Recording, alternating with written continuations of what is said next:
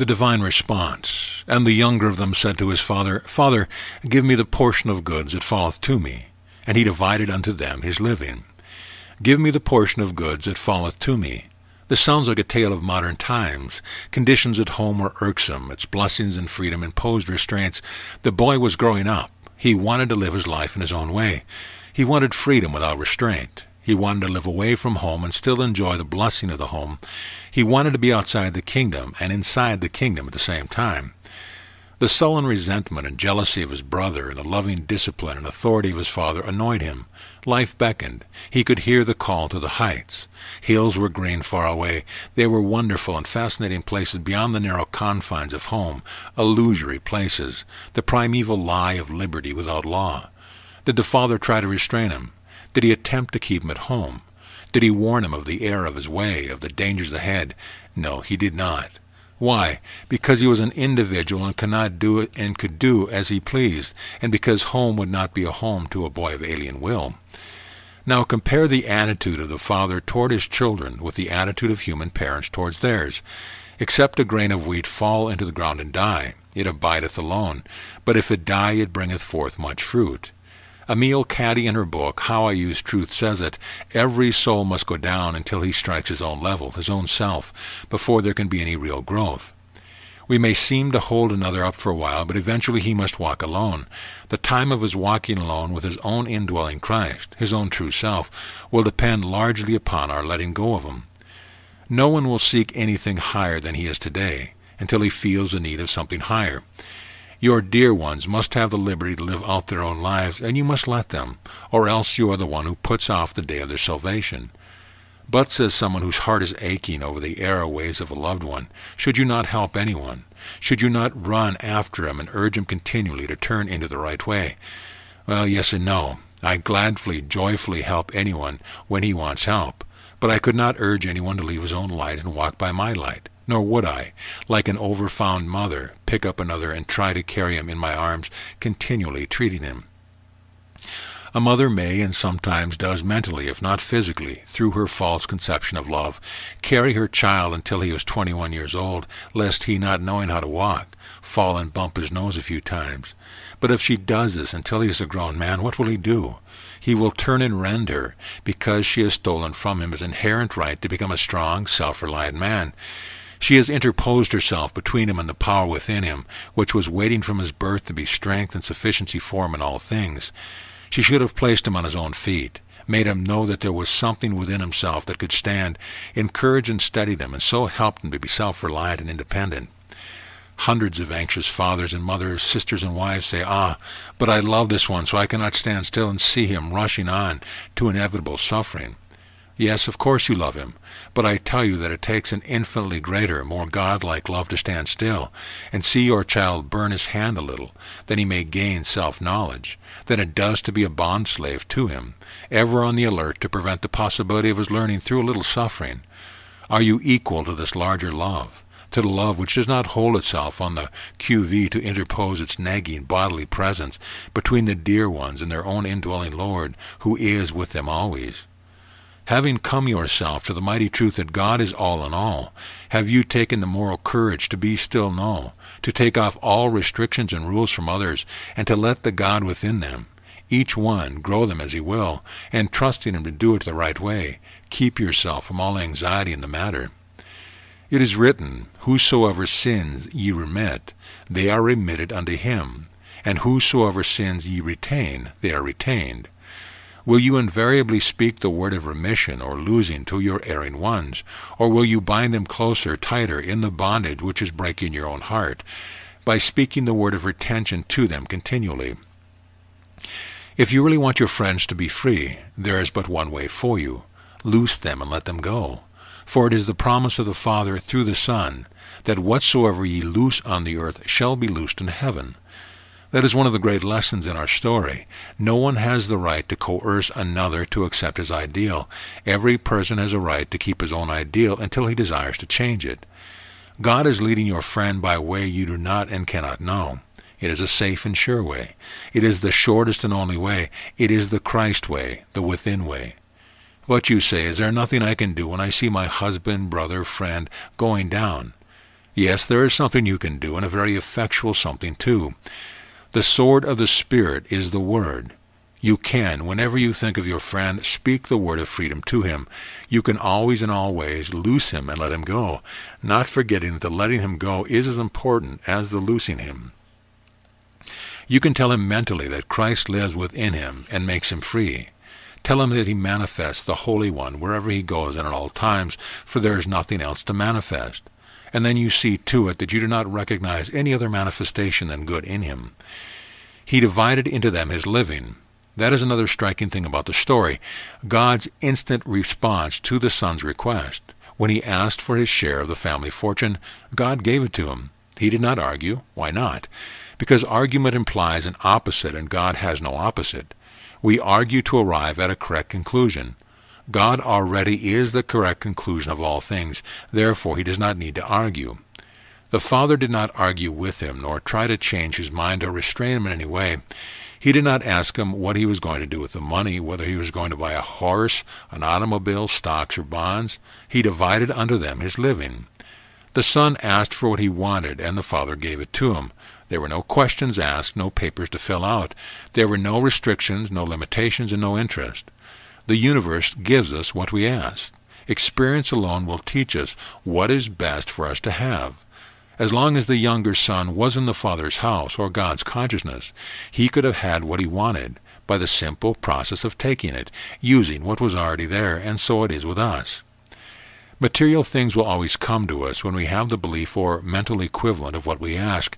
God has something higher and greater for us than money, automobiles, houses, clothes, and land.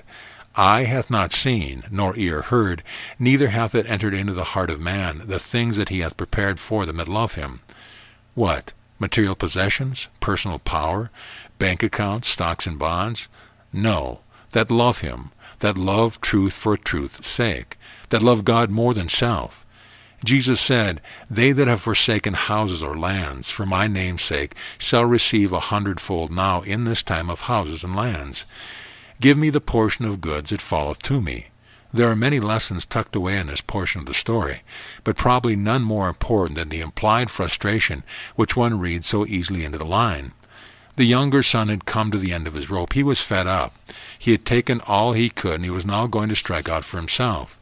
He was going to do great things, and without the help of anyone else. All he wanted was a grub stake, and he would change everything in his world. What a familiar ring this part of the story has. If things were just different where I am, if I could just get away from some place, if I could just get away from so-and-so or and such, then everything would be all right, etc., etc. Yes, it is the old belief that hills are greener far away, or what modern psychiatrists call just plain frustration. Either your problem is too big for you, or you are too small for your problem. You have your castles in Spain, but others are standing in your way. You cannot be successful where you are because competition is too keen. Conditions always seem more favorable in some other place. Opportunities always seem greater. You have a big deal that would make you rich, but you do not have what it takes to put it over. Prosperity is always around the corner, but you never run into it. Why not? Because you do not have an integrated mind. You are trying to work from the circumference instead of from the center. You are working without power because you have not harnessed your power with God power. You have lost your centrality. You are trying to live your life on the low levels of conscious thinking, and you are diverting life instead of unifying it. You are scattering your good instead of attracting it. Maybe you should read again the summary of the law. The solution lies in organization, keeping your whole being, body, mind, and soul, centered in God. When Jesus said, He that findeth his life shall lose it, but he that lose his life for my sake shall find it, he did not mean that we had to die in order to find God or heaven. He meant that we had to leave the consciousness of self and enter the consciousness of Christ. The clear command is, let this mind be in you, which was also in Christ Jesus. Just as there are two periods in the measurement of time, BC and AD, before Christ and after Christ, so there are two periods in the life of every man, the government of self and the government of God. That is why Jesus told Nicodemus that he must be born again. But how can a man be born again when he is old? Asked Nicodemus. Now listen to Jesus' reply. Except a man be born again of water. that is, baptized, and of the Spirit, that is, renewed in the spirit of his mind, he cannot enter the kingdom of God. To become God-centered and God-directed is not something difficult or hard to understand. It is simply a change of identity and a reversal of thought. Instead of keeping self at the center of consciousness as in the past, we now put God there and organize our life around him. Jesus said, "Judge not according to appearance, but judge righteous judgment." In other words, do not accept or evaluate things as they appear, but look past the appearance to the reality back of them. The self-centered person lives in a house of mirrors. No matter where he looks, he never sees anything but himself. No matter where he goes, he always runs into himself. Now let us suppose that this same person suddenly discovers something within himself that is other than and greater than himself. And let us suppose that he begins to think and act as though this other self were his real or true self. What happens to the mirrors? They become windows through which he looks, not of himself, but beyond himself, to God and the good that is at hand. Someone has likened egocentricity, or self-centeredness, to an eternal infection located so deep in our system that no operation can be performed. The infection, to use a popular expression, has to be drawn out. Centering our attention in God and practicing his presence acts like a spiritual mustard plaster, drawing us out of ourselves and opening our whole being to God to such an extent that our diseased self will come to the surface and be healed by the warm rays of the divine sun. When Emerson said that self-consciousness is the fall of man, he meant that self-centeredness is the breeding place of all sickness, misery, trouble, sorrow, insecurity, fear, limitation, and defeat. Then what is the cure for such a deadly disease? The answer is, become God-centered, or as St. Paul said, put off the old man and put on the new man, which is Christ. The basic principle on which all spiritual promises are fulfilled, as Jesus pointed out, is absolute selflessness and obedience to the will of God. Thus, to become God-centered or selfless, one must forsake or lose the personal sense of life and embody the Christ or spiritual idea of life. In other words, he must remove the cause of all his troubles, the excessive concern with his own personality, before he can remove the trouble. And how does one do that?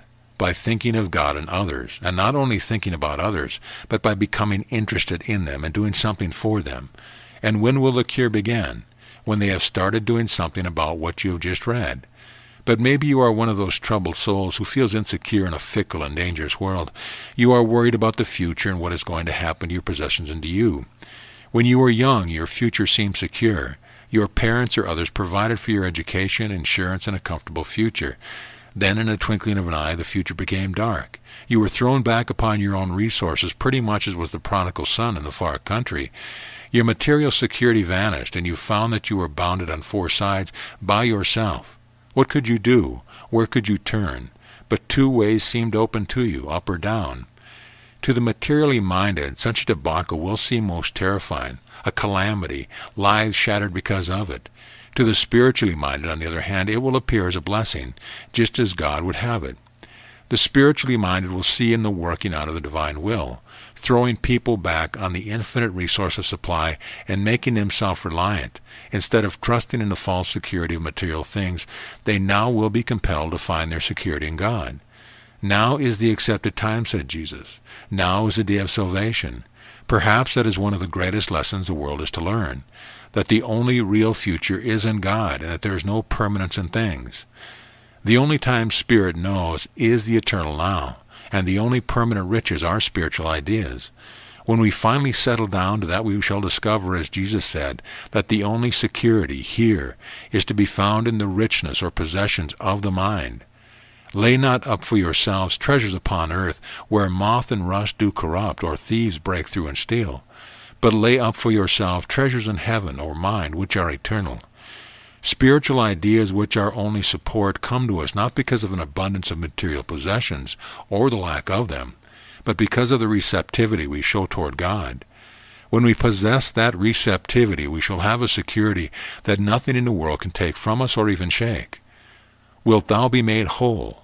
Will God forgive your sins, cure your ills, and supply your needs? Well, he certainly will. When? When you return home, become God-centered, and commit your will to his will and your mind to his mind. Only thus can you share again in the enduring satisfaction and abiding security of the Father's house.